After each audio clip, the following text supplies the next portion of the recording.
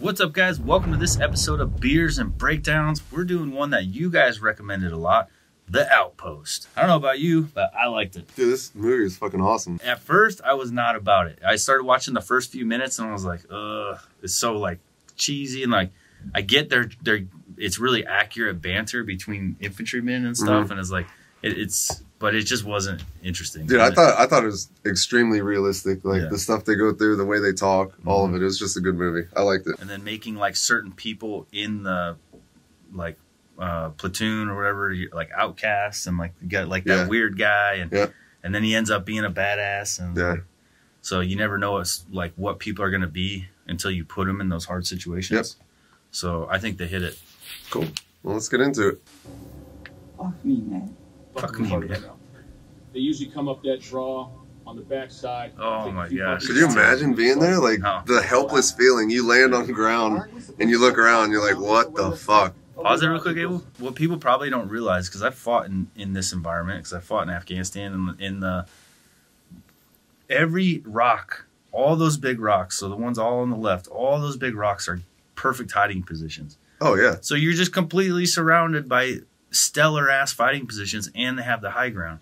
So when people are like you think that you're going to identify a person and start shooting at that person, but they're so dug in. All you're getting is muzzle flash, and then it's over here, and then they're coordinating. And so it's like, fuck, you're jumping around, dude. It's an absolute nightmare. The term that comes to mind with this is shooting fish in a barrel. Because it's like when they show the scene where they actually go up on the mountain and they're looking down, like you're helpless. Yeah. Like, what can you do? How can you defend that? Why would you put that position there? Like what was so strategically important that you had to put an outpost there? Yeah.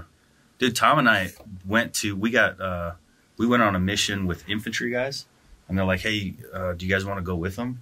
They're all going on a foot patrol. And we're like, fuck yeah. So got in a bird. They dropped us off on top of the mountain, and then we're just looking down into these villages like, oh my gosh, that's us. Because we're always doing our missions inside the villages, and now we're standing on the top of the hill being like, this is terrible. Yeah. That's a terrible place to be. Like, we have all the advantage. What are you doing? What is this? Hey, it's okay. What the fuck was that? The dog, it has fleas. Yeah, we all have fucking fleas. It doesn't mean you gotta fucking kill it, mother. So did you guys ever get a pet?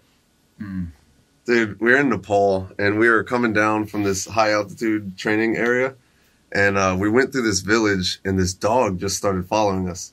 And it was crazy because he had an American flag collar on, and so it was just basically a collar with American flags all around it. And so he followed us all the way back. Like it was like a 4-hour walk. He followed us all the way back, completely left. He was like the farmer had goats and stuff, just completely abandoned the guy, and then came with us, walked onto the Nepalese camp with us, and we named him Hank. And he was the awesomest. Like he was so cool, but he hated Nepalese people. So we'd be in our team house, and he would sleep there, and like he became our pet. Dude, that's crazy. And anytime the Nepalese commander walked in, like he fucking hated him. He'd like start growling at him. He nipped at him. He tried to bite him one time, and one day Hank just fucking disappeared. And we're just like, we're looking, we're like, where's Hank at? And we were pretty sure what happened. It was the day after he nipped at the Nepalese commander. Yeah. Pretty sure the Nepalese guys grabbed him and took him out and killed him. Probably. Fucking Hank, man. I still got pictures of Hank. I miss Hank. He was a good dog. So funny, there was puppies outside our base in Afghanistan, and the Delta grabbed them and like wanted to do Delta medic stuff, because our Deltas go through vet school too. Right? They do a lot of vet stuff. Yeah. So he was doing he was like taking care of these puppies. Well, these motherfuckers wouldn't stop yiping all night. Like the whole camp couldn't sleep because these dogs all night long. And so by the morning, we're like, dude, you got to get rid of those fucking puppies. Like, do something with those puppies. Go give them to an Afghan or something. We can't keep this. Like, no one could sleep. I don't even know what ended up happening with them, though. They also disappeared. It's shitty how that happens. We were trying to make plans on how to bring Hank back. Such a sad story. I'm sorry about Hank. So that's an 80 over here. Boom. It's like a one shot. Fucking first hit. Super hard to do. So mortar systems are guesswork. So it's like you got to walk it. So it's part of being a Bravo is you figure out how to track like and adjust your fire. But the first one, you're kind of just guessing. You see where your splash is, and then from there you could, you know, walk it back, adjust it in your sights. So you use a formula though, right? So it's an educated guess. Yeah. But so how do you, is there a way to account for the elevation and all that? Yeah, so all that, like you have your wheels. Man, it's been a long time, but each round has its own wheel, and then you could put in like the different data points for location, distance, and all that stuff. And then it'll tell you like how many cheese charges to put on it for how much extra boost you need.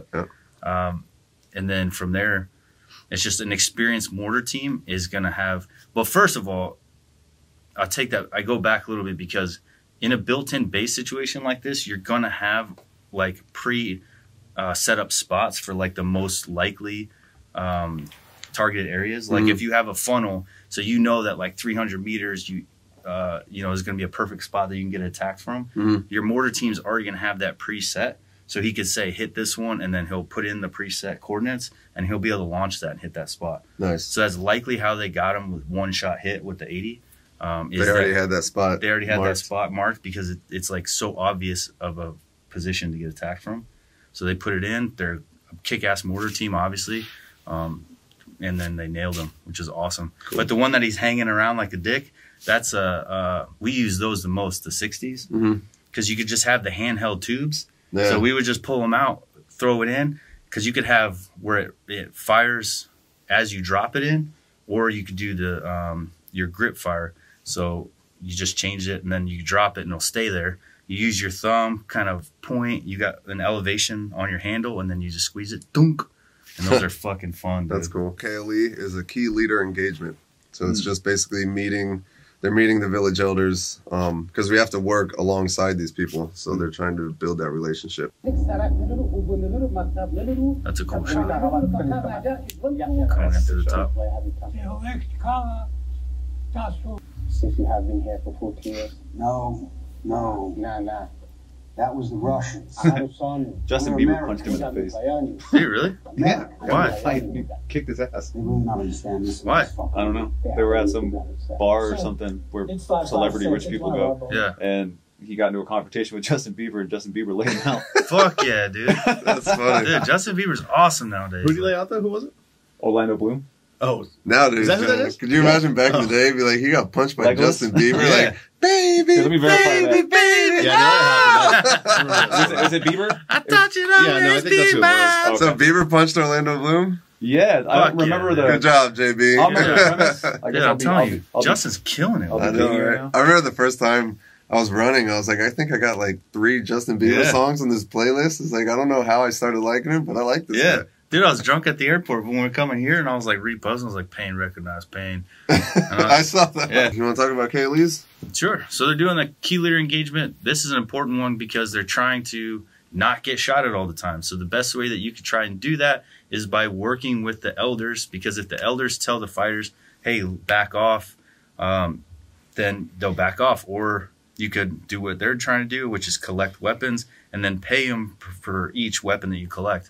Obviously, you don't believe in what you're doing. Like, you don't believe that this is actually going to work. This is a transaction. The Afghans don't give a fuck. The elders don't give a fuck about you. And you know that they're not going to be truthful and they're not going to be honest with you. So all the hugging, it's just a show. But both people are playing it. We had to do the same thing in Afghanistan. I'm sure you did it in a different fashion. Oh, for sure, yeah. Yeah, so no matter if you're going on J-sets or in Afghanistan, you always have to have that rapport. So they're just trying to get as much money out of us, and we're trying to get as much guns and cooperation out of them as we can, so we can get shot at less. It's just a negotiation. Yeah. Basically, each side has an objective, and they're both trying to get that objective. So you're trying to meet in the middle, 100%, to get the best outcome. So yeah, but it would be the wrong answer to think that like both sides are being honest. Oh, for sure, yeah. Like not American either. I'm not saying that we're like the good guys and we're like, no, like, listen, we need you to do this. And they're like, yeah, we want your money. Yeah, exactly. So that's how it is. It sucks. Key leader engagements suck because you know that you're just fucking buying the smallest. It's almost like an informant. that's gonna like fuck over the people that no one cares about, Yeah. but they'll never sell out the real hitters. There it is. This better be a fucking joke, huh? Give me that fucking photo, you you dirty motherfucker. Get out here. You dirty bastard. That money jerking off to my fucking wife? Get the fuck out of here. Are you fucking kidding me? I'm sorry. Get the fuck down. He She's so doubled pretty. down on it and said she's so I say pretty. you fucking sorry. Start pushing. I'm sorry, Olivia. I'm sorry, Olivia. Sorry. It's Mrs. Hart. I'm sorry, Mrs. Hart. He kissed her.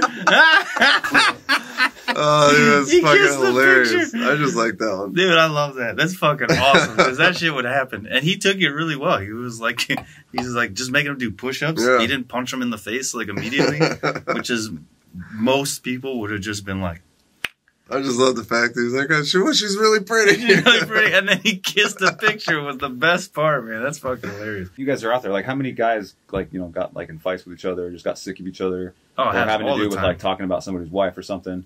All the time. Really? Yeah, it's just, especially if you're able to get a hold of alcohol.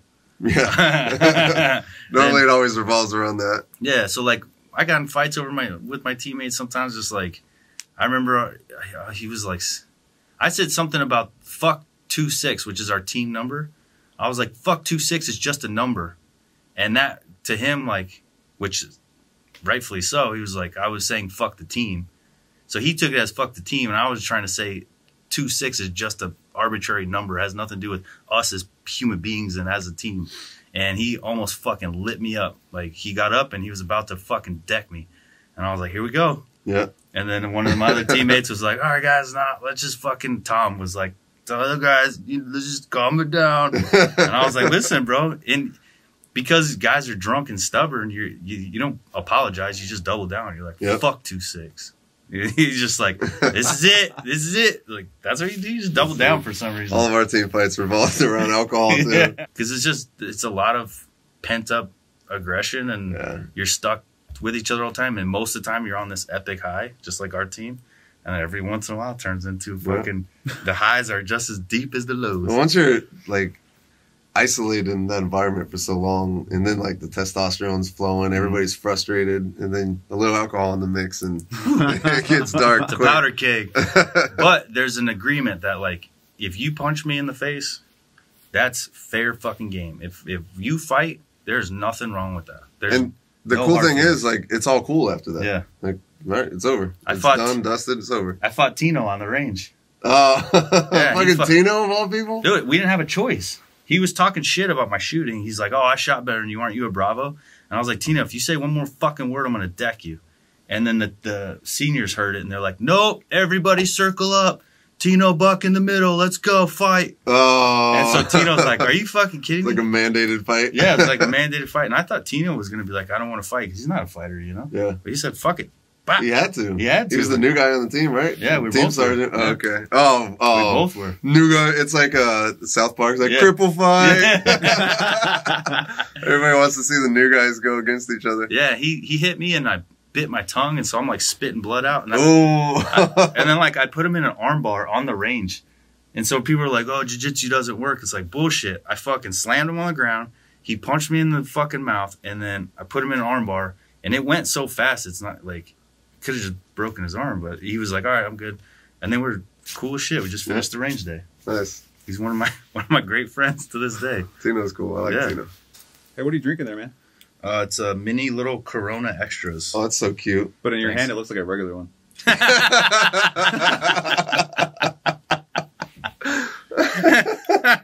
I was That's saving good. that for an hour. Abel sat on that one. That's a good job. Unlike Sean's fucking I was like, joke last night. time and place. All right, Time and so place. I just fell. Oh, someone's inside of it? Or did they bail? Captain Keating was inside. That's how he died. Oh, he died in that? Yeah. Oh, I didn't miss that part. So, all right. So, just for context, what happened? Remember, they were driving the mission, and he was like, basically, Captain Keating was one of those good leaders. Right? It shows like he was like the cohesive, like he was protecting the men. And he was like, "It's a shitty mission. I'm not going to make anybody else do it. So I'm driving the truck."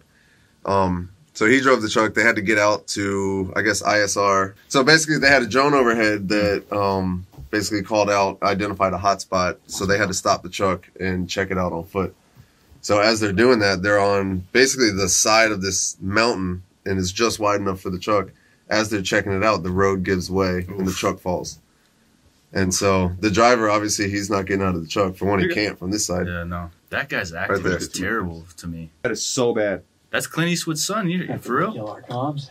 Kill our comms. He can't stop moving. Fighters on the switchbacks. It'd be a race to get inside the wire before our supply. It's cringy. Can take a few hours. I think it was come all the way from fucking beautifully delivered. Yeah, that's right, partner. Some masterful exercise of artistry right You're a here. fanboy for this movie. This He movie tried to be his sucks. dad the whole time, though. Yeah, that's what Yeah. No, he's got the breathing. He's like, my dad made this look cool, so I'm gonna make it look cool. Basically, they're up in the mountains and they're looking down at the village and they're like realizing that they're fucked. Like they can't defend from that. And he's like, well, if you were the enemy, how would you do it? And so then he basically goes into this spiel and like talking to how he would attack the village if he was them. It's spot on. It's basically what happens at the end of the movie. But it just shows that they're in such a poor location. Like, why would you put that outpost there? Yeah, like and continue to send people there? It's almost like a suicide mission just being there. Like Restrepo. Exactly, yeah. So each time they're doing these small engagements and they're learning what our tactics are, what their and the outpost tactics are. Every time they're learning, and then they're just compiling all these notes, just waiting for the big one. They're like, all right, now we've got them figured out. This is how we're going to do it, and we're going to overrun the base. Yep. And as we see at the end of the movie, it works like happens. a charm. Yeah. Red flags colloquialism. I think I was getting drunk at this point. 124.50. Since you broke Malakitik's promise, you haven't paid him, and now you split their children too. This money is for building the school, for bringing power and water to Mule. But now I have to hold on to this. So you help me. It is an honor to be among such courageous men. What just happened here is it sets the tone for the rest of the movie because Captain Keating made these promises. This guy comes in and basically is like, we're not going to do this anymore. It's like, here's your money, but you can't have it. So kind of like, I think this is when they kind of lose the support of the village elders, which you talked about earlier is so important. Yeah, that's a good point. I missed that transition where Captain Keating died because I missed that part. But that, you're right, that perfect connection. He's the one that built that relationship. He's the one that made promises and planned to stick to those promises. And then once he lost their respect, it's a wrap. Now it's fair game. You're SOG, right? Oh, so sorry. Mohammed, come in. Tell him exactly what you told me. Salam, bro. I've just been to the village. Salam, bro. Just are telling me the Taliban are coming on us. The villagers are not happy, sir. They are complaining about their money, the school, the road. The previous shura didn't go well, sir. Everything. And I really believe, sir, this time my sources are telling me that the Taliban are coming on us. How many are going to come on us? A lot. I don't know, a lot. Like in a row or at the same time?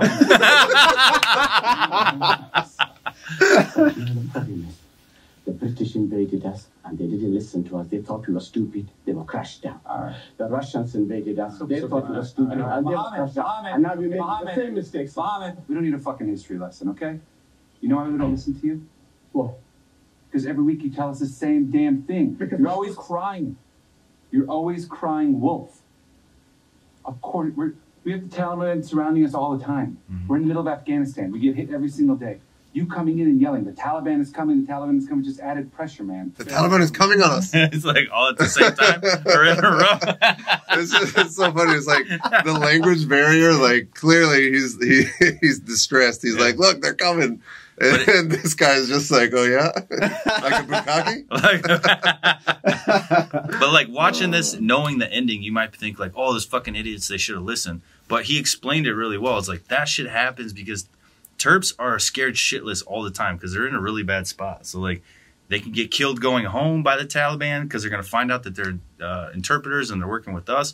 So they're always in fear. So they always have something to say. And then there's some that are just shady and like want money.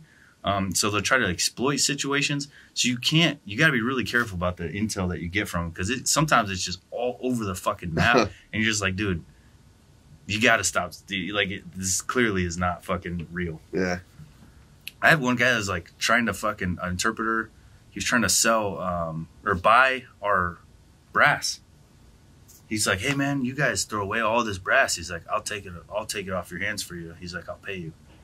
He's like, we'll give you money for the brass. I was like, fuck you, dude. I'm not selling you brass. You can just go fucking reload it and sell it to the fucking ISIS, you Taliban, you fucker. They're just all good. You never know their angle. They seem to always have an angle though. Yeah. I just think he's talking about they're coming on us. That's the whole time. I put an arrow next to that one and said, coming on us, exclamation mark. Yeah, usually we do the front. That we want Abel to actually have to work.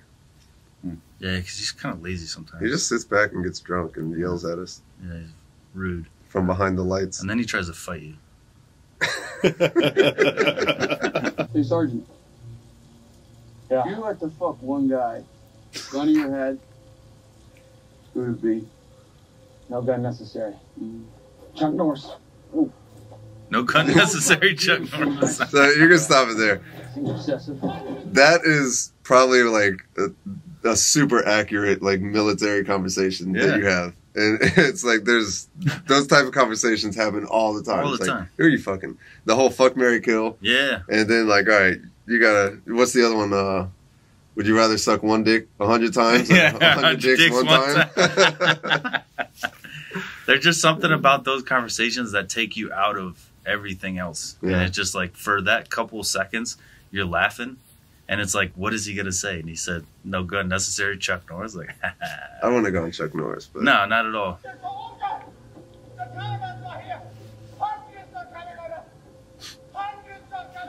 Hundreds are coming on us. You fucking said that before last week twice.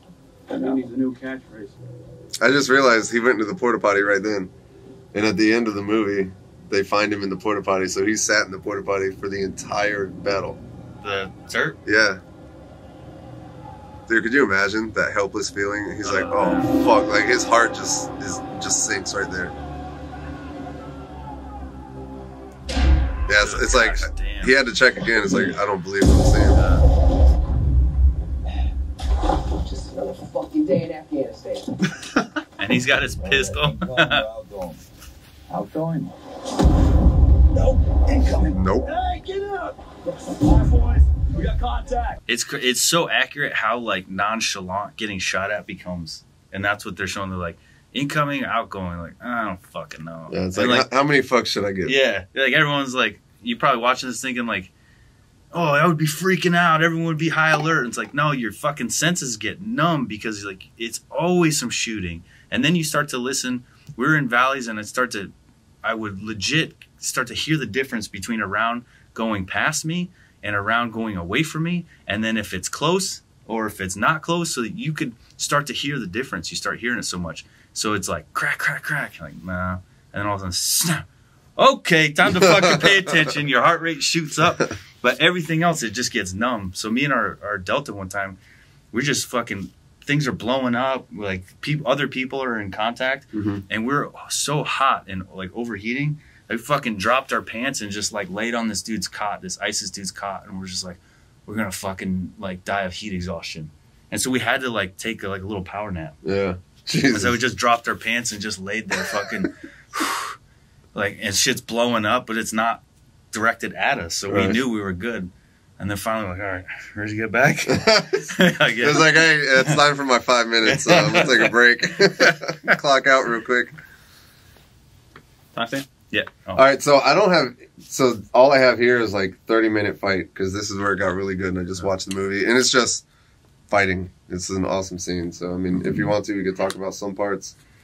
The next timestamp I have is 26:20 and that's when the air comes in. So when they finally get the where they get Apache, not Apaches, yeah. So important distinction with the. We good? Yeah, I was gonna say maybe watch some of it and then talk what you had talking points. Yeah, so important distinction with this battle that's going on is like that you may not pick up on is how accurate they were on the ammo shed. So like you said earlier, they were collecting intel that whole time. So they're watching to see where they're pulling the ammo out of. They're watching to see the mortar pit location. They knew everything dialed in. They tried to hit the talk to take out leadership. So it's not just like, that was a very focused attack. Every time that guy went to get ammo, fucking a round's hitting by the ammo shed. So they had it was fucking dialed in attack. And the other part that we kind of missed or glossed over, they had somebody on the inside as well. So if you remember that one part, he was taking pictures. Yeah. So they knew, you know, they had infiltrated somebody in the base, or they infiltrated the base. So they knew the exact locations of these places. So this is something they were planning out for a while. It wasn't just like a haphazard attack. Like this is a well-organized attack, and it was, you know, largely successful too. Right. So. And we had those issues all the time where you're always watching people to see if they're pacing. Mm-hmm. It's like, why is counting he off steps? Yeah, and counting steps. Why is he walking the perimeter? Because they're trying to do mental maps, and then they'll go out and draw it. And you don't know who it's going to be because you have Afghans that are the cooks, you have interpreters. You never, and they leave base. A lot of them, like some will live with us, but most of them leave, and so they're vulnerable when they leave. So if they get hijacked and kidnapped, and then Taliban are like, "Listen, you work for us now. You're dead, and we'll kill your family." You best believe that they're gonna fucking give them everything they want. Yeah, and green on blue attacks, or you know, Afghan, your partner force attacks against the U.S. attacks are extremely common too. It's like actually the one Jaguar, that was a green on blue, which is, you know, unfortunate, but they turned on us, and you know, he ended up getting killed in that. Oh, get him in here! Oh, fuck! Nice of you to join the party, Martin. You must like this. It's like Cinco de Mayo.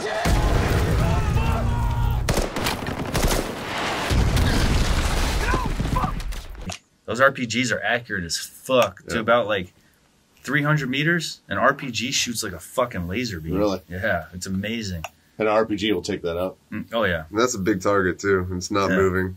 Yeah, so the fact that you're the small arms, you're kind of like, this is uncomfortable, but you're just butthole puckered waiting for that fucking RPG to smash into you. Wow. Because you're gonna die. I watched a dude. We were leaving a fucking village, and this fucking Afghan was in the gun turret sleeping, and I was like, that motherfucker. And all of a sudden, RPG goes. Phew. And I was like, and then he's sleeping, and he goes, and he wakes up. Pissed me off, dude. We're like in a really dangerous situation. Didn't realize we're about to be in a huge gunfight, but he's fucking sleeping. That means, like, you're a gunner. Yeah. You're supposed to be paying attention so you could fucking shoot back, and you're sleeping. Ugh. Everybody to stay back for fucking reason. Fuck that, man. Dead bodies attract more dead bodies. We have 2 KIA already, okay? We're gonna go to the fucking aid station, man. Go to the fucking aid station. Okay, so how much of this, like, arguing or back and forth actually takes place? Or is it basically the sergeant says something, you shut the fuck up and do what he says? Yeah, you do what the fuck you're doing. Because in every movie you see, like, no, Sarge, what about? And no, and it depends on the unit and like the relationships that they have. But typically, it's like sergeant says something, you fucking do it, and you shut the fuck up. But in these kind of situations, it's like it's so dangerous that the rank structure kind of dissipates. It just becomes human beings, and everyone who has a gun is so important because you're all just trying to stay alive. So that it makes sense that in these more austere environments, like the rank structure gets a lot more lackadaisical. But you see it here too, because at one point the lieutenant, who's now in charge because there's no captain, is like, "Hey, here's the plan. Everybody fall in on the TOC, or the Tactical Operations Center, right?" So it's like, everybody come here. I said yes, but I don't fucking remember. Everybody come here to the TOC, which is basically like the headquarters area. But then Sergeant or whatever, Clint Eastwood's son, is like, "No, let's all go to I think the ammo depot or whatever." And then he's like, "No, we're going to come here." And he's like, "No, we're going here, sir." And it's just like one of those, it's like a back and forth where. How authentic is that? Well, I mean, at this point, everybody's life depends on it. So he's like, "No, it doesn't make sense for us to come here. So we have to go over there." And then finally the officer's like, "Okay, then let's do that." And those kind of situations, also, there's like a time and place. Like something like that's not really going to happen in front of all the men, or in front of like the masses. But once you get like behind closed doors, you can kind of, you know, challenge people a little bit more, you know. And a good leader, in my experience, kind of appreciates that as well. Because like, all right, you don't always have the right answer. Plan. Right. So if I don't care if you're a fucking private, if your plan's better than mine, let's do it. So if I'm sitting there as a staff sergeant and I'm like, we're going to do this, and some private's like, I think we should do this, and if that makes sense, like, Yeah, let's go with that. Like, this isn't about winning awards here. Let's fucking stay alive. And a good leader would recognize that and, you know, go with that. A bad leader would stick to their guns and, like he said, rush to failure. Don't rush to failure. So this is their big rush, so they know like it's a wrap. Yeah. Oh, thank the Lord. So like, couldn't have come. He's like, did I do that? He might have thought he shot an IED or something, like, on accident. So that's one of those moments where it's like, fuck, we're done. And now all of a sudden, like, thank God, last second, they finally come in. Dude, we've been surrounded in a gunfight like this in a bowl, and we're just taking contact, like, fuck, dude, we can't get him. And we're getting, that's when the Terp got shot next to me, and the fucking Apaches flying around, we have no contacts. We cannot find them. So then we found a cell phone from that battle, like, later on, because we were going through the ISIS dude's phone or the Taliban's phone, and we're like, oh, fuck, this is from our gunfight. They had a rock fighting position that had cover of a rock. It was like a little cave. Yeah. And so he had his PKM. He would jump out, and then go back in the cave. Jump out, go back in the cave. So every time we called out the location, like, hey, we got fucking muzzle flash here, the bird would go over and be like, we can't see them. Where are they? Damn. So like the bird was fucking useless. So all the time you guys watch this, like, oh, Americans would be fucking helpless without aircraft. Like, fuck you. There's times when aircraft like them are down forever doing refuel, or someone else has them on a different mission, or they just can't find anything, and it's up to you to do it. So we fight just fine without aircraft, but damn, that shit helps. All right, you want to wrap up the movie? Yeah. Do it. So this one, probably good to point out, this is the only, this is the only battle ever, I think, or the only situation that happened where there's like 2 living Medal of Honor recipients from the same battle. Oh, shit. So this is, you know, highly decorated for valor. You know, a lot of people, as we see in the movie, were doing some pretty courageous stuff. They were put in a bad situation, though. Unfortunately, probably could have been avoided, but they were there, and they made the most of it, I guess. Yep. Step up and do what you got to do. All right, guys. So there it is. There's a review of Outpost. Thanks for coming to Beers and Breakdowns. I hope you guys, we know you liked the movie because you recommended it to us to watch. So many messages for this. Tons of messages. Watch the Outpost. Watch the Outpost. Well, if you're asking our opinion, it's super accurate. I mean, it is crazy accurate. The banter, the gunfights, the pure luck of shit just going wrong when he's trying to help his buddy and then he fucking crashes the Humvee and it gets stuck.